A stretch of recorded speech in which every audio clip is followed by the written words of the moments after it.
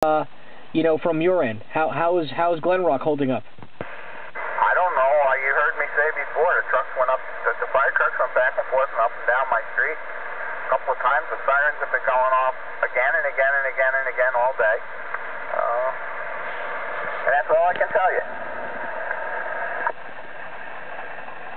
Yeah, well, the fire department is... It's Sunday night around 9 o'clock, huddled here in the 979 Mobile. I'm on the 27 Worldwide Network on AM. I got Chris 520 reporting in from the power outages. I got John in Glen Rock, master of the 27 Worldwide Network, reporting from Glen Rock, New Jersey. I am here huddled in the 979 Mobile as we speak on the radio. And as I take the light off, this pitch black dark will give you a sense of the ghost town of where I live, the village of Ridgewood.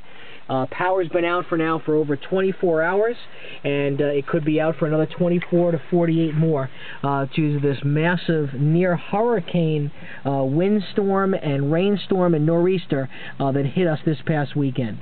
It's Ghost Town City in the home QTH of the village of Ridgewood.